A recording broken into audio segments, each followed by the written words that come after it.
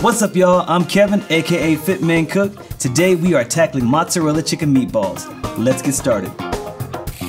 First, we're gonna chop mozzarella sticks into quarters, then set them aside. To a bowl, add ground chicken, chopped basil, garlic powder, oregano, and green onions. Mix it together. Before you make the meatballs, spray your hands with a little olive oil. Grab some of the meat, then press a piece of the mozzarella into it and fold the meat around the cheese.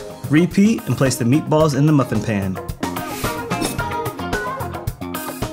To a skillet, bring marinara to a simmer, then add the meatballs to the sauce. Fold in the meatballs and cook for about 5 minutes.